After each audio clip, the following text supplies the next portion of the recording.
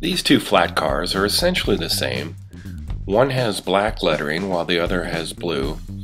Plus one is kind of clean, while the other one is a potential biohazard.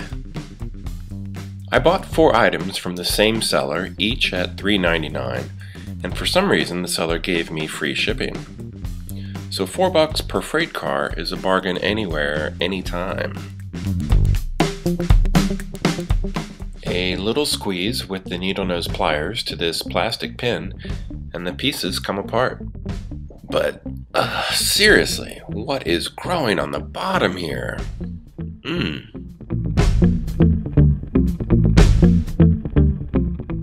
In the 1970s, the lettering was applied with some sort of heat stamping process, so the words and numbers are actually imprinted into the plastic.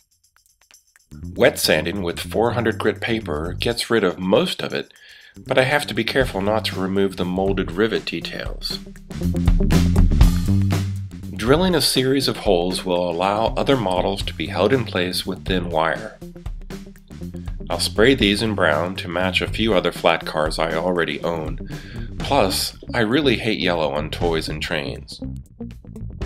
The color is a little darker and glossier than I would have liked, but it's all that I could find in the garage.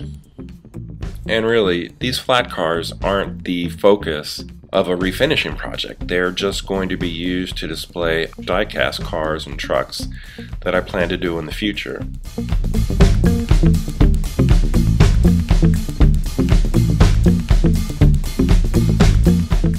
Reassembly goes quickly and smoothly, which is always a nice thing.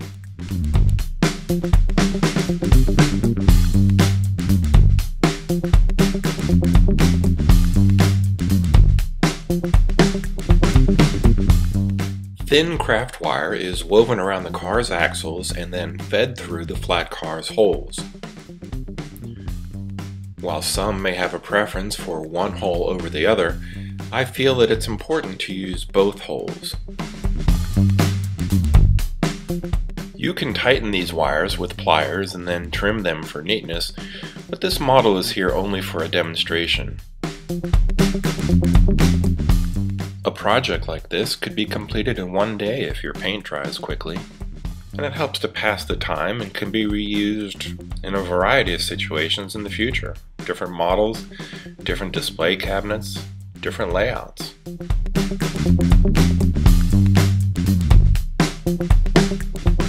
This has been Bob's Workshop, and until next time, thanks for watching, and take care.